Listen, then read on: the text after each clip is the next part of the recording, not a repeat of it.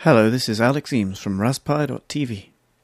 So on the review bench today I have a roll of surface mount cutters. There's a 6-piece set from RS Components, product number 663049. So let's open them up and have a look.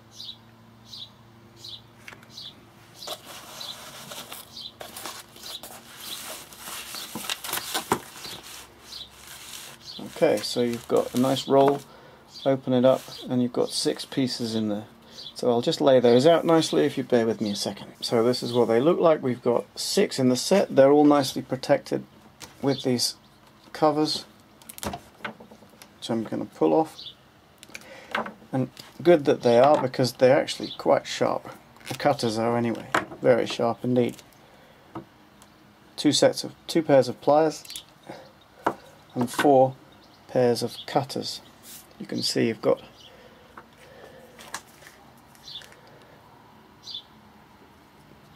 cutters for making a flush cut like that on the surface of a board, the opposite for making a flush cut like that,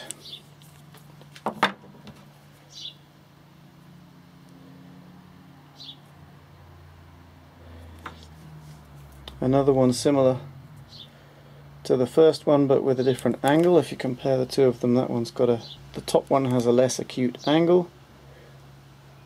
This one would enable you to get into a more awkward position, whereas that one would be okay nearer to the edge of a circuit board.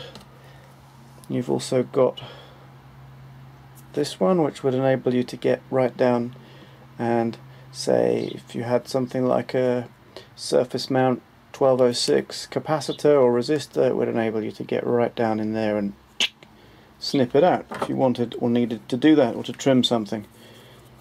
This one you have, well, it's a pair of pliers for holding a small component, or positioning a small component, or holding it while you reflow or desolder. And here, a long-nosed version. So pretty useful stuff, and they seem to be very well made. I haven't used the pliers very much, but I've used some of the cutters, and I have to say they're extremely sharp. Now I don't know if you'll be able to read that on the screen, but just here it says maximum cut 0.6mm copper wire. Warning, lightweight cutters do not overstress. They are extremely sharp, but they're not meant for heavy duty work, so you don't want to be cutting seriously thick wires with them, or they won't last very long. So let's see what they can do, shall we? So let's have a go at trimming a bit of solder on a piece of strip board.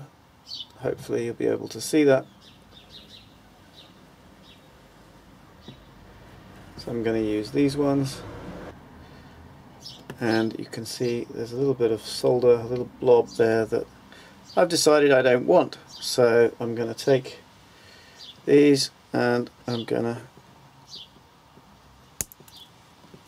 trim it, and as you can see, that's taken it almost completely off. Very nice. Obviously there's different ways of removing solder, but I'm just giving you an example. There's another one here, which I'm just going to snip, and you heard that ping away.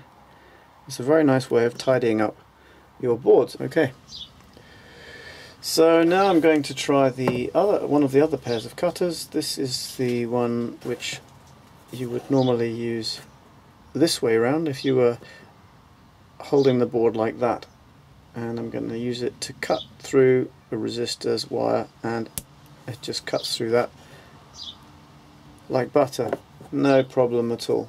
Let's just show you the other end as well. It's absolutely marvellous how that cuts, how easily it cuts. So let's try and get right down as close to the base as we can.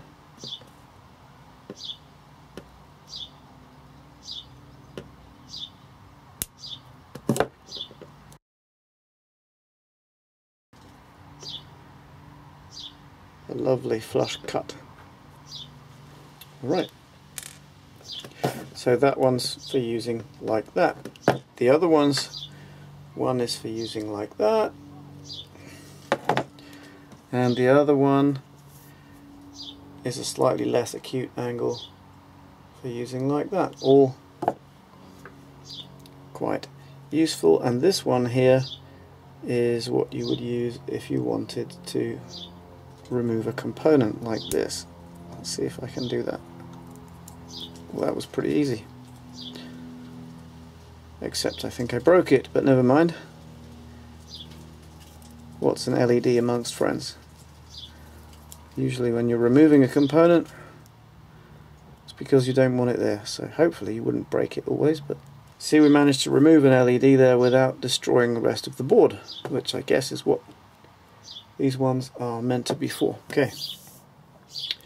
So supposing you have an intricate little joint you're using and you want to make a nice joint with some stranded wire like that. These pliers can be quite useful when you're actually winding it round and trying to get it neatly on. I've just got some stranded wire I'm trying to solder onto a small header. So what I would then do is I would take these, snip off the little strands. You see how easily they came off beautifully. And then I would solder my joint. So that's soldered nicely in place. Well, maybe not very nicely, but it is soldered in place. And then if you wanted to or needed to, you could trim off any sticking out bits to avoid any problems.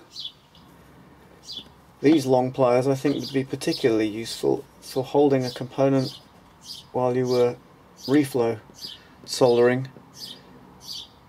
because you could keep your hands well out of the way and not risk getting yourself burned. I haven't actually got equipment for that, so I can't show you doing that, but I would imagine they would be very good for that, or even hand soldering an SMT component. So here's a close-up of the whole lot. You can see each of them in the shot. So we've got 4 cutters, 1, 2, 3 different angles, and the one for individual components. We've got 2 pairs of pliers, one fairly short and one long and angular, which I think would be really useful for holding something down while you did something to it. They're very nicely made, they're very sharp, easy to use, and a pleasure in use. As I say, the only thing I think you have to watch out for is that you don't end up using them as general purpose cutters when you really should be using something more like this, which is more powerful, heavier duty.